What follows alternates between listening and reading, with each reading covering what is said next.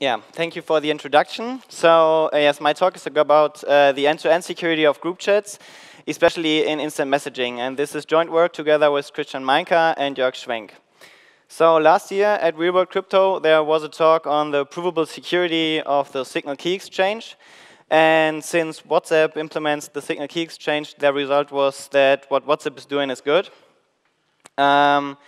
And in contrast to this, what we kind of found out about the group communication protocol in WhatsApp and also partially in Signal was at least not as secure as we expected.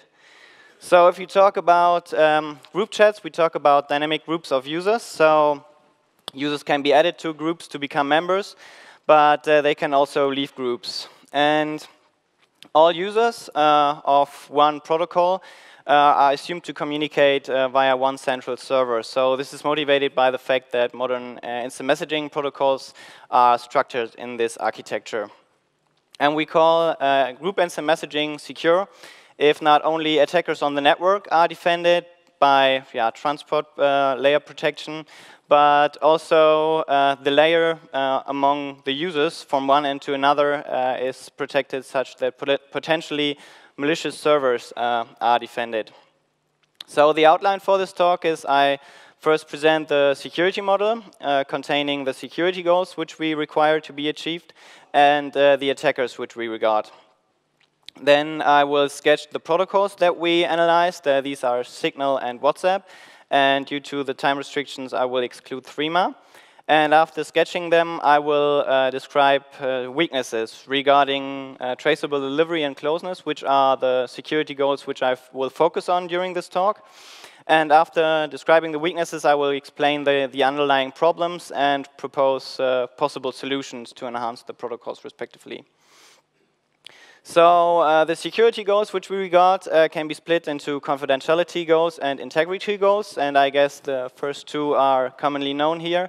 So message confidentiality means that only the communicating parties know the messages that are communicated, and message authentication means that the messages are neither forged nor manipulated in transmission. And both of these goals can be applied to the two-party scenario as well as the group scenario. And this also holds for the next two reliability goals, node application and traceable delivery. Node application means that if a message is sent once, then it's at most received once by its receivers. And traceable delivery, which is one of the focus goals, means that, so you probably know these check marks in WhatsApp and Signal. And traceable delivery requires that these check marks are valid. So a receipt is only indicated if all the receivers receive the respective message. To capture the group setting, we add these following two security goals, closeness and no creation. I first explain no creation. No creation means that only members of a group can communicate among each other. So outsiders cannot contribute to the conversation within the group if they're not a member. And closeness, which is the second focus of this talk, means that only the members of a group, or if there exists an administrator, then only the administrator can decide who becomes a member of a group. So outsiders cannot join a group if they were not invited and thereby were not added by one of these either members or administrator. And we want these goals to be achieved against the following two attackers. The first one is the malicious server, and the malicious server is defined to be able to decrypt the transport layer protection and thereby manipulate or drop messages without the transport layer protection being applied. And practical examples are the instant messaging provider itself or someone who is, for example, able to forge TLS certificates on the network. And what my presentation will kind of show is that traceable delivery is neither reached by Signal nor by WhatsApp. So that means that these check marks can be forged by the malicious server such that messages can be dropped without being detected by a user. And in addition to that, WhatsApp does not reach closeness. And this means that the WhatsApp server can add herself to the group without being invited to the group. The second attacker which we regard is the compromising attacker, and the compromising attacker has the ability to obtain secrets for a short time frame from the users that communicate. And this is motivated by, for example, me losing my smartphone, and thereby someone who finds the smartphone obtains the secrets that are stored on the smartphone, or someone installing a virus on my smartphone that leaks the secrets towards the attacker, or someone brute forcing certain secrets that are used for a short time frame. And thereby these secrets are leaked. And linked to this attacker are the following two advanced security goals: forward secrecy and future secrecy.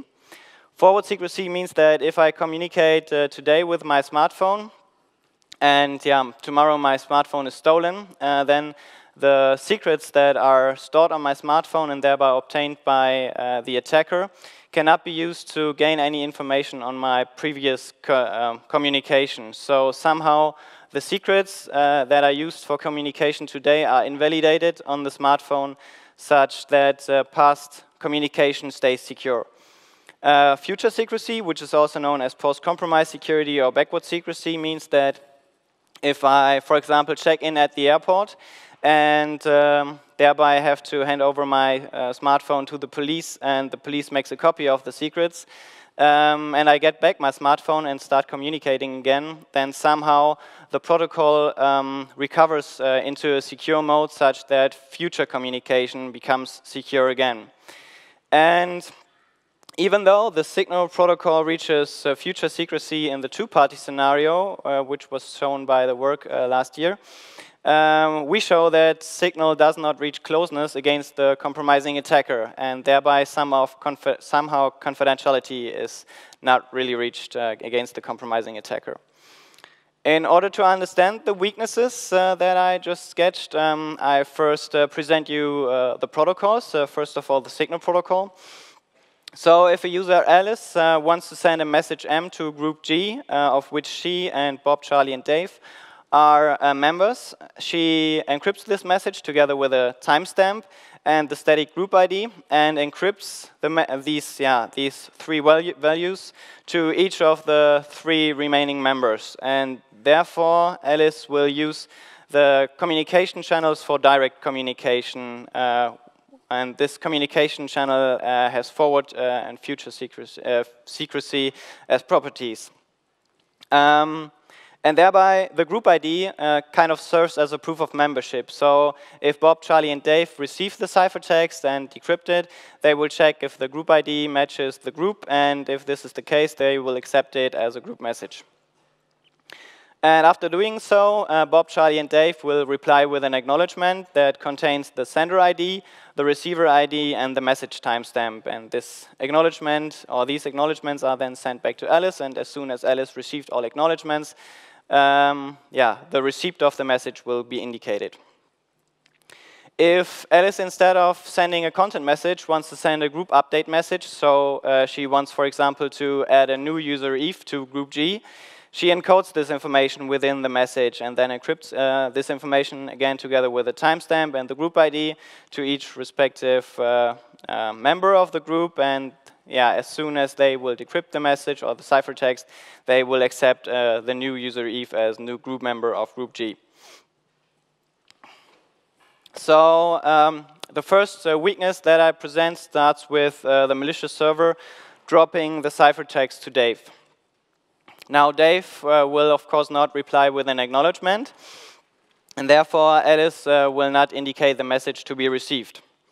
But since the acknowledgement only contains information that the malicious server knows, namely the sender ID, the receiver ID, and the message timestamp, the server can directly forge this acknowledgement and send it to Alice such that Alice will indicate the receipt, even though the ciphertext and thereby the message was never seen by user Dave. And consequently, traceable delivery is not reached in signal against the malicious server. The second weakness starts with a compromise of one of the group users, in this case, Alice. And thereby, among other secrets, the group ID of group G is leaked towards the attacker. Now, the attacker can use this group ID to create the following group message that says that a user S, which is in this case the server, is added to the group G. Now, this information of adding S, together with the timestamp and the group ID, is now encrypted by user S to every remaining member of the group. Now, since the group ID is correct, Alice, Bob, Charlie, and Dave will receive the ciphertext decrypted and accepted as a correct group update message, and thereby the server will become a member of the group without being invited by one of the group members. So consequently, closeness is not reached against the compromising attacker in Signal. The next slide aims to somehow explain the differences between the WhatsApp protocol and the Signal protocol. And there are two major differences. The first one is that instead of encrypting a group message to every remaining member of a group separately, in WhatsApp, the message only needs to be encrypted once. And this is because every group member maintains a group sender state, and this group sender state is created once and then distributed to all remaining members. And since this sender state is symmetric, Alice can use it for encryption, and the remaining users can use it for decryption. So consequently, only one ciphertext is sent by Alice instead of 3. The second difference is that group updates are not encrypted, but sent plain to the server, and then the server will forward the information of a group update.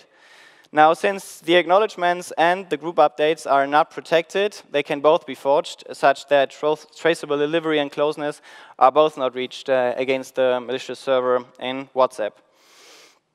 So what are the underlying problems? The first problem for not reaching traceable delivery is that the acknowledgements in both protocols are not authenticated.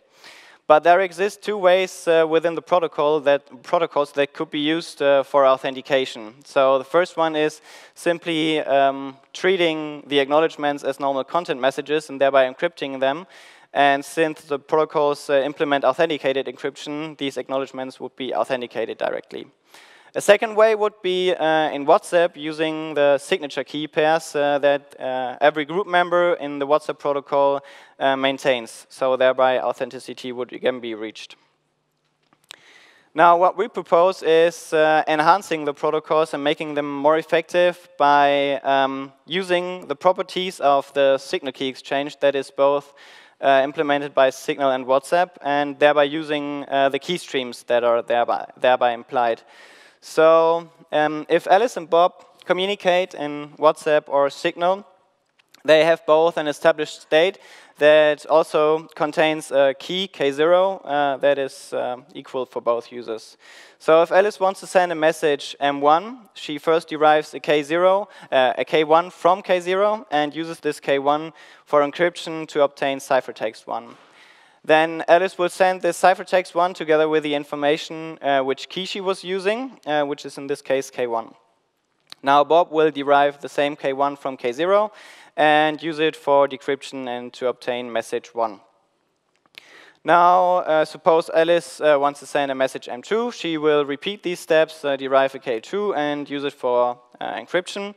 But now assume that the ciphertext that is the result of this is dropped on the network and never forwarded to Bob.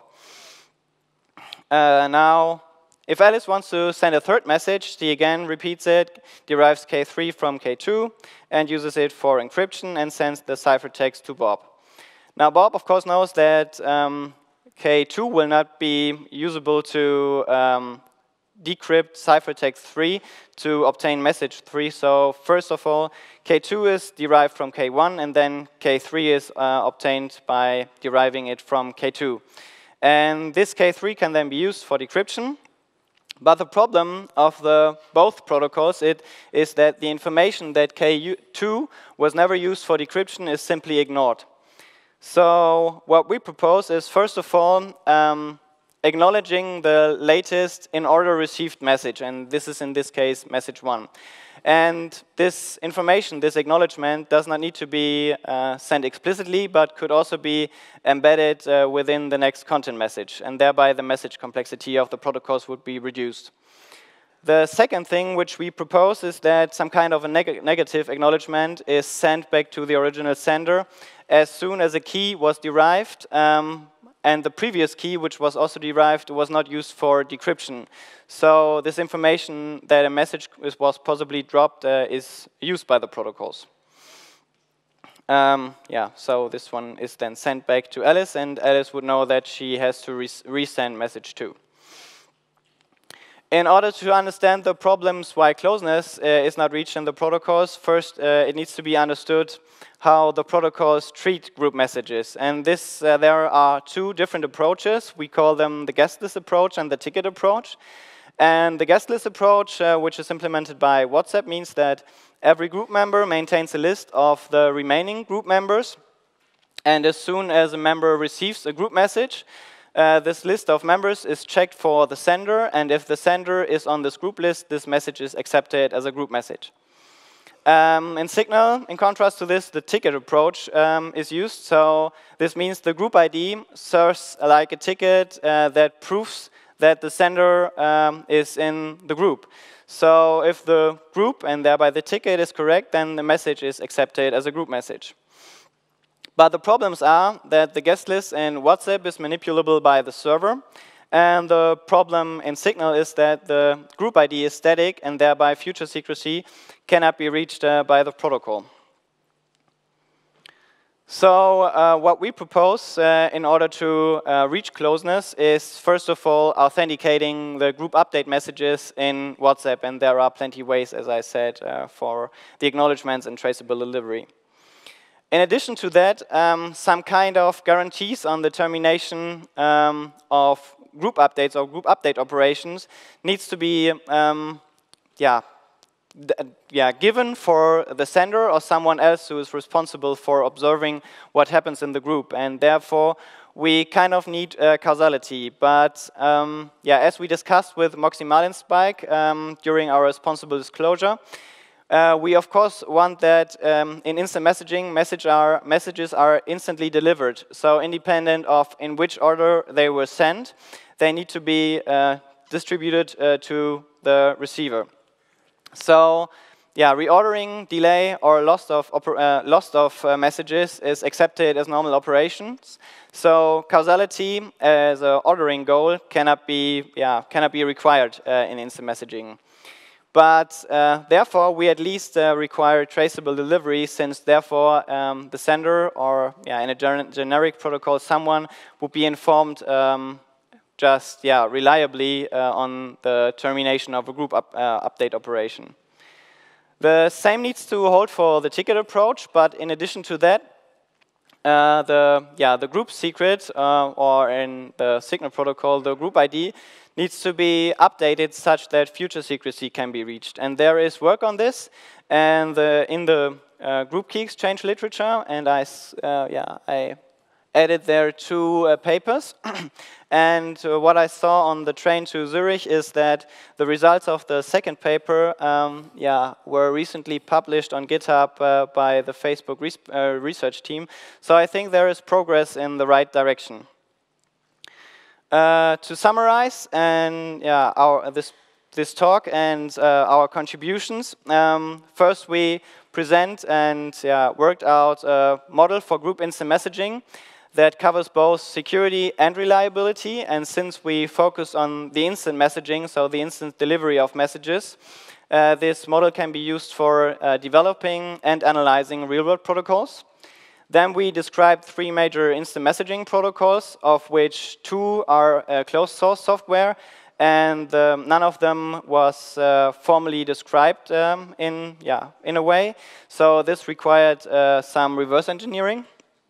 And finally, we applied this model to these 3 protocols and revealed that at least what we were requiring and what we were expecting was not reached by these protocols. And this is some kind of a sketch of our results and of the weaknesses that we found.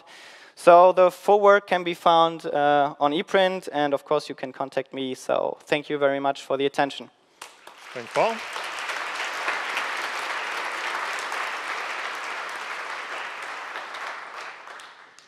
Okay, questions for Paul? Okay, I'll start.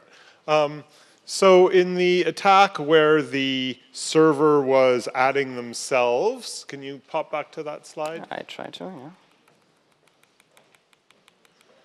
yeah. In Signal, I guess, this one.